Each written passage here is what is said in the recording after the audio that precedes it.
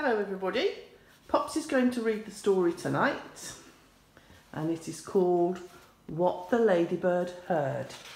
What the Ladybird Heard. Written by Julia Donaldson, illustrated by Lydia Monks. Once upon a farm lived a fat red hen, a duck in a pond and a goose in a pen, a woolly sheep, a hairy hog, a handsome horse and a dainty dog, the cat that meowed and a cat that purred, and a fine prize cow, and a ladybird. And the cow said moo, and the hen said cluck. Hiss said the goose, and quack said the duck. Neigh said the horse, oink said the hog. Baa said the sheep, and woof said the dog. One cat meowed, and the other one purred. And the ladybird never said a word. But the ladybird saw, and the ladybird heard. She saw two men in a big black van, with a map and a key and a cunning plan. She heard them whisper, "This is how we're going to steal the fine prize cow. Open the gate in the dead of night, past the horse, then turn right, round the duck pond past the hog. Be careful not to wake the dog. Left past the sheep, then straight ahead, and through the door of the prize cow shed." And the little spotty ladybird, who had never before said a word, told the animals, "This is how two thieves are planning to steal the cow.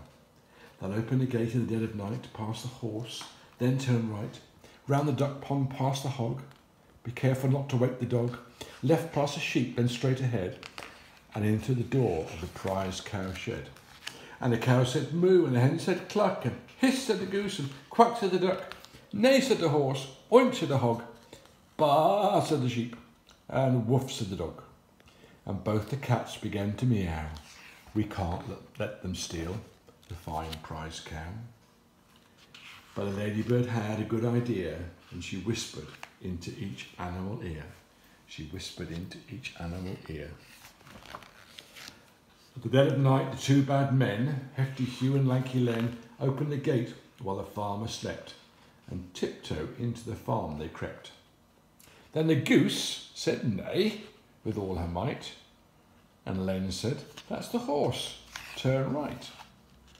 And the dainty dog began to quack. The duck, said Hugh, were on the right track. Oink, said the cats.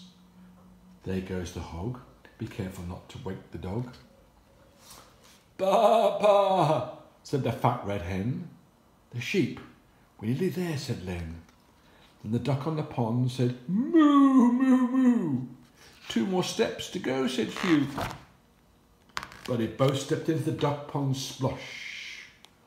And the farmer woke, said golly gosh, and he called the cops. And they came, nada, nada, and threw the thieves in their panda car.